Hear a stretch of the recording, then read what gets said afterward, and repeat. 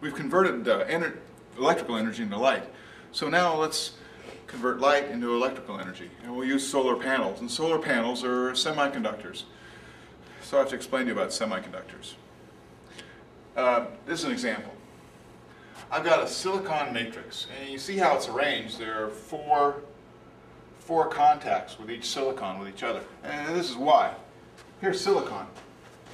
Neon fills its shell, its electron shell, and then I start filling up with silicon. 1, 2, 3, 4. Silicon's got 4 electrons out there waiting to be filled.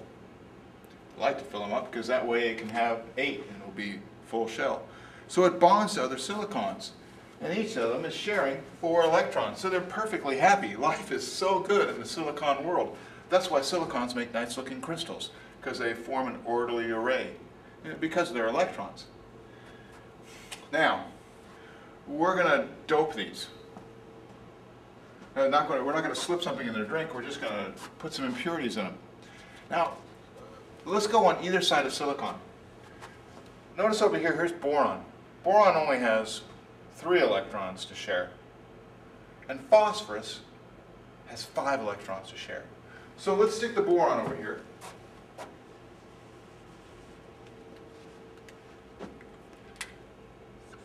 Boron, all right? Now, this guy right here, this silicon, it wants something to connect to. Now, I'll put that in black because it's a silicon bond. The boron can only connect to 3. So this silicon's left out in the cold. On this side, we're going to put in phosphorus.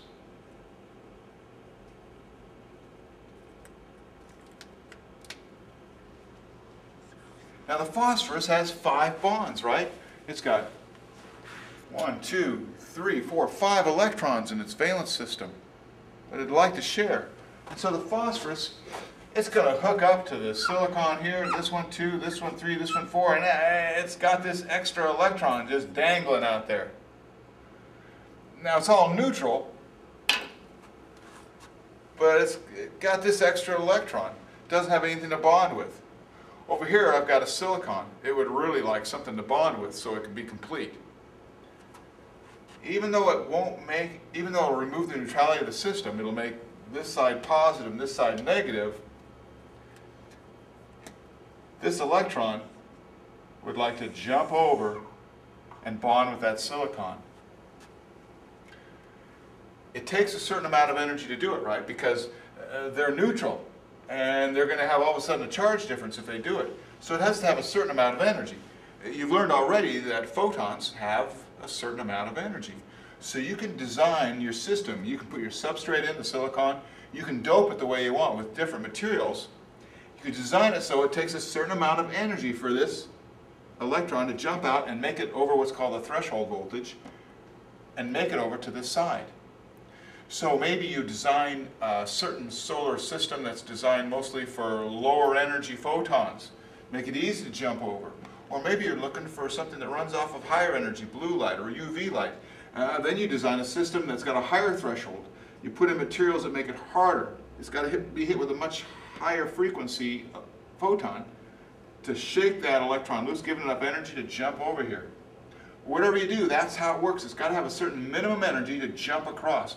That's why semiconductors work so well for computers, because they're either on or off. If they don't get enough energy, they don't make it. And if they do, they make it. Well, what happens now? This electron has jumped over to this side, and now this side is negative, and this side's missing an electron, and it's positive.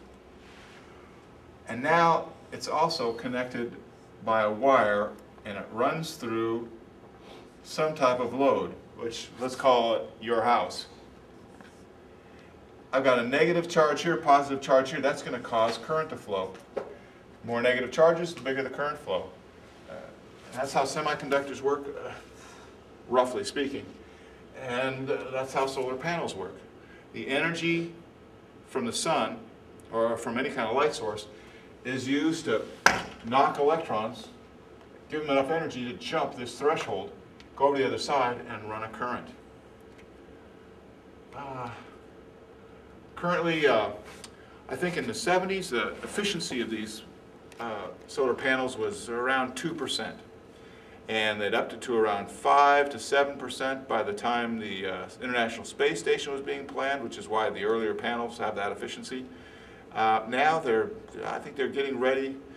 Commercially available solar panels can be up around 25% or more now. And the costs are coming down because more people are using them. As the energy costs of different alternative sources, as their primary costs go up, these alternative sources, they become more comparable. People use them more. As they get manufactured more, they become cheaper to manufacture. The processes get better. Shall we do an example? Sure. We'll just go backwards. Let's try this. Let's say we've got light coming down on the surface, a solar panel, and the panel is, let's see, I'm thinking of the one by the ferry. Maybe it's 20 centimeters by 20 centimeters.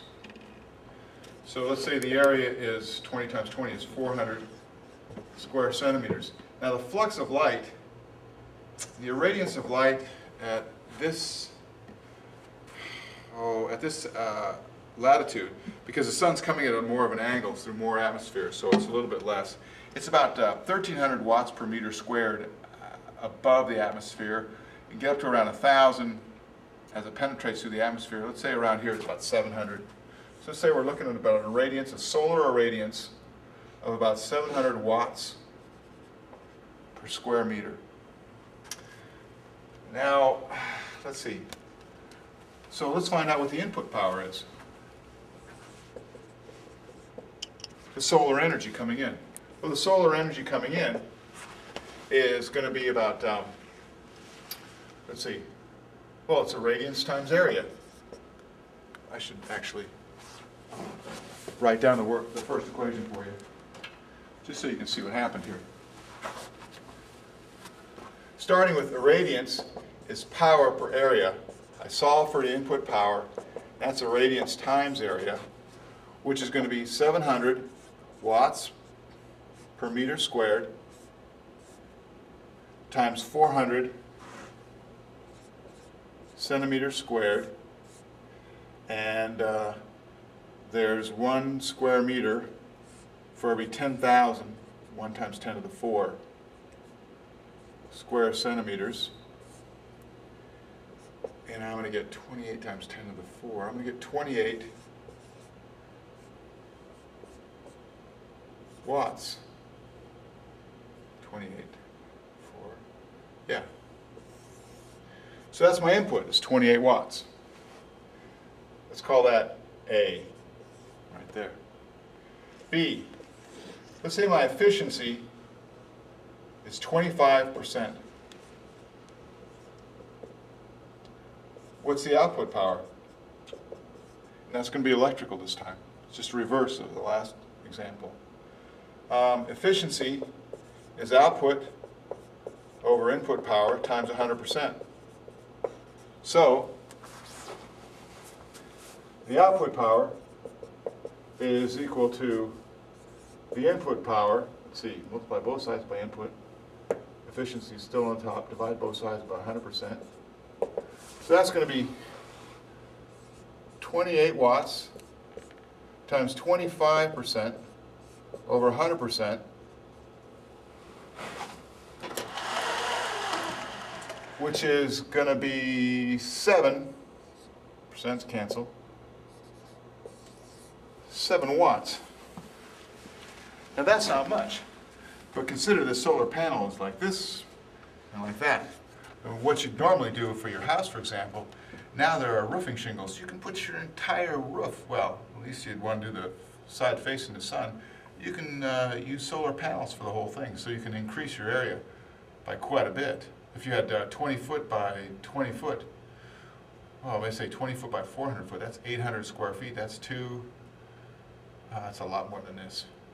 So you can't power your house off of this. In combination with the grid right now, what they're really waiting for is a way, people are working on a way to store that solar energy. Right now, mostly what you do is you use the solar energy, you store it during the day, or excuse me, you dump off the extra during the day into the grid, and then the electrical grid feeds you at night. So you feed the grid during the day, the grid feeds you at night. You could get off the grid if we could get a better way to store that energy, convert it to something else with high efficiency so we didn't lose it.